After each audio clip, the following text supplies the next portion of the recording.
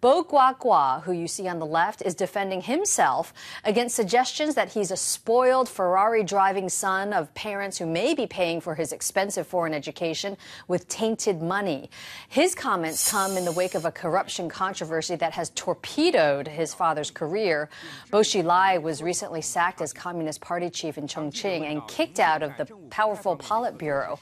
But the scandal is even more sinister. It also involves the mysterious death of a British businessman, Neil Haywood, from last November. Initially, police said he died of alcohol poisoning. Now they've charged Xilai in his murder. Gu is the wife of Bo Xilai and also Bo Guagua's mother. Well, Bo Guagua is currently a student at Harvard University getting his master's degree. He emailed a statement to the school's newspaper, and it said, in part, my tuition and living expenses were funded exclusively by two sources, scholarships and my mother's generosity from the savings she earned from years as a successful lawyer and writer. He also added, I have never driven a Ferrari. Well, let's take a closer look at this statement and also at Bo Guagua. Joining us via Skype from Cambridge, Massachusetts, is Ben Samuels. He's the president of the Harvard Crimson, which is the university newspaper that printed this statement. Ben, thanks so much for joining us. How exactly did the Crimson manage to get in touch with Bo Guagua and convince him to speak out? So it's actually interesting. About 2 weeks ago, one of our writers sent an email to Bo Guagua, his official Harvard Kennedy School email account. And for about 2 weeks, he didn't answer.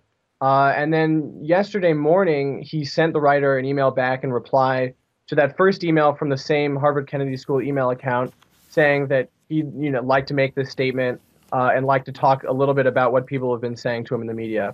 So we went back and forth a bit with him. And then, after he developed the statement, we ran it.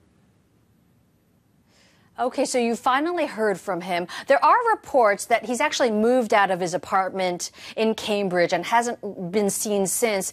Do you know if he's still in the Boston area, if he's still a student there at Harvard?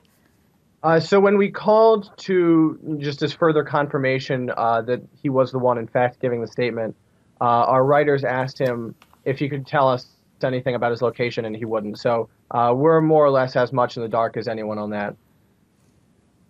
So your writer was able to speak with him. What else was he able to find out when he actually spoke with him on the telephone? And also, Ben, what do we know about him as a student? Is he active on campus? Do students know about him, or did they even know who he was before this scandal?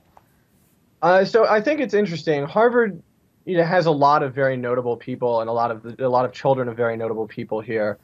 So it's very easy to get by being someone famous or related to someone famous without anyone ever really knowing that. And I think that was sort of the case with him, certainly before this scandal came to be.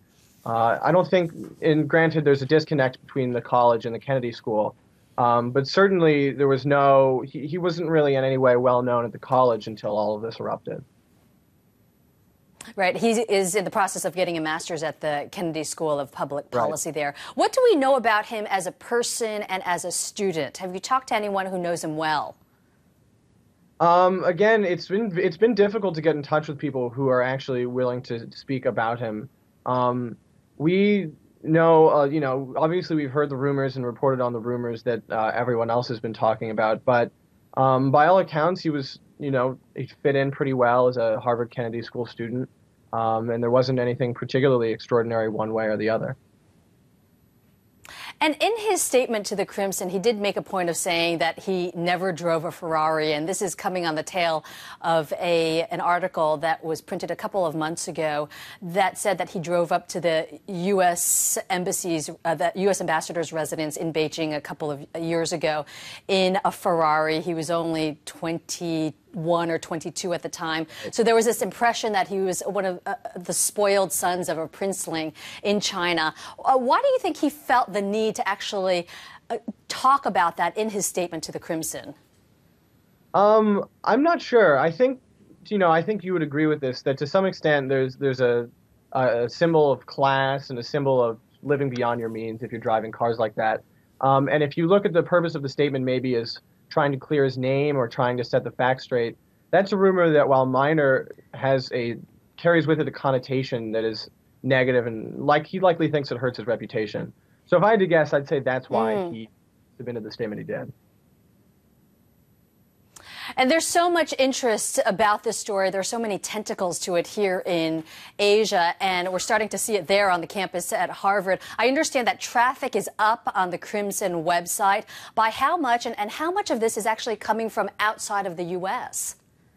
So I don't have the outside of the U.S. figures in front of me right now, but I can tell you that in the last 2 days, about 30 or 35% of our web traffic is coming from China. In an average day, we're in the last 2 days, we've gotten about 230,000 page views, of which about 110,000 have been to this one story alone. So it's been very, very significant traffic for our website.